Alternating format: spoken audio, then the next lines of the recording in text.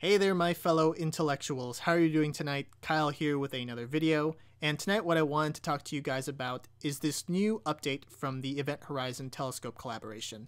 Now, for those of you who may not remember, the EHT is responsible for the very first image of a supermassive black hole, which they released to us back in April of 2019.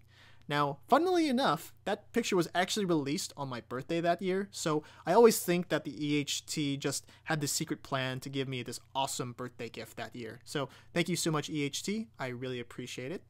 And this year, they did not release it on my birthday, but it was fairly close, so I'll forgive them this time. But seriously, this time they've released a new image of M87's black hole. That's the galaxy where the black hole is located, about 55 million light years away from us. And this image, which I am looking at right now, looks a lot like the other image that came out 2 years ago, but this time it has another feature to it that it didn't have before. This time, the astronomers have studied the polarization of light around the edge of this black hole.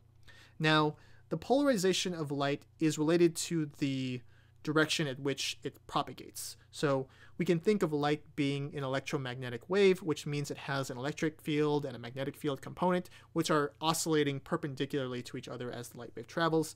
And the polarization is related to the orientation of the electric field vector. So for those of you who know physics, you hopefully understood what I said there. If you have like polarized sunglasses, sort of like these, except these are not sunglasses, but imagine they're sunglasses.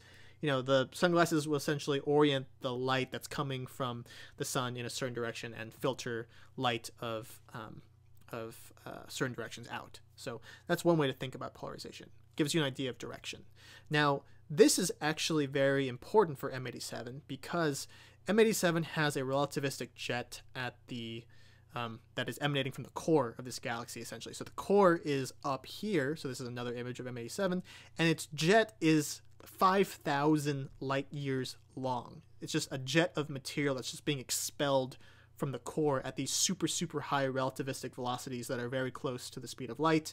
And the physics of this jet is not really well understood, though we know that energy from electrons that are traveling on magnetic field lines through synchrotron radiation emanates from this jet. So there is reason to believe that having this super high resolution data on the polarization of light super close into the black hole can help us understand the mechanisms that are going on here with this long relativistic jet. So that is super exciting. That is like one piece of a big puzzle that still is unsolved in physics.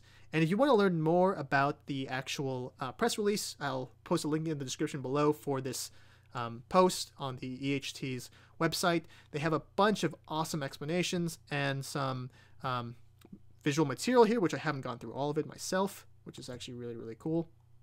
The EHT has also provided the links to 3 papers that are related to this discovery, which are at the bottom of the same exact page. And I took a look at some of these papers, and they're like 40 pages long each, just about. So that's like 120 pages of reading material over the next couple of days. But nonetheless, I definitely want to try and go through it, try and make some sense of what they did, because this is definitely not in my area of expertise, even though I do study black holes and I do radio astronomy.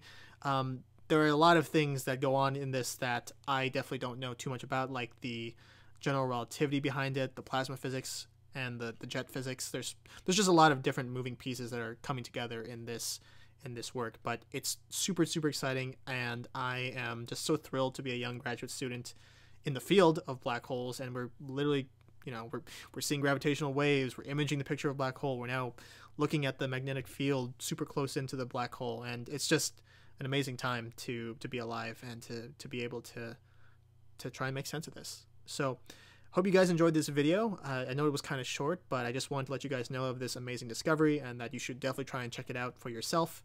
And I will possibly make a video on me trying to make some sense of these papers. I'm not going to guarantee anything just because it's not, like I said, in my area of expertise, but I would like to try and really understand what was done here and try and communicate that to you guys. So thanks for watching. Like, comment, and subscribe, and I will see you guys in the future.